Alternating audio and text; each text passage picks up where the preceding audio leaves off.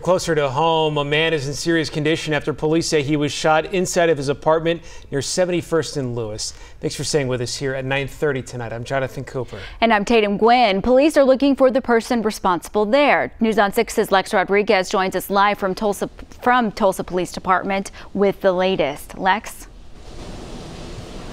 Jonathan and Tatum, police say right now it's a matter of gathering and processing evidence in order to track down a suspect.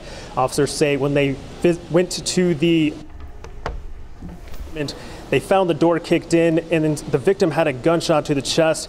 They say the victim was transported to the hospital where he was taken into surgery. Investigators say they got a search waiver to gather evidence inside the apartment, including possible surveillance video.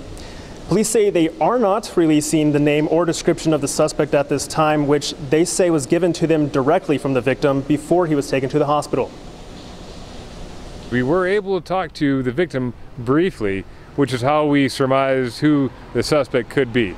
But at the time the victim had been shot, they're obviously in a very heightened state of anxiety. It seems like it's a more personal, domestic related type situation, but the intent behind the kerfuffle is still a little unclear. If you have any information about the shooting, call 918-596-COPS. We're live in downtown Tulsa. Lex Rodriguez, Oklahoma Zone News on 6.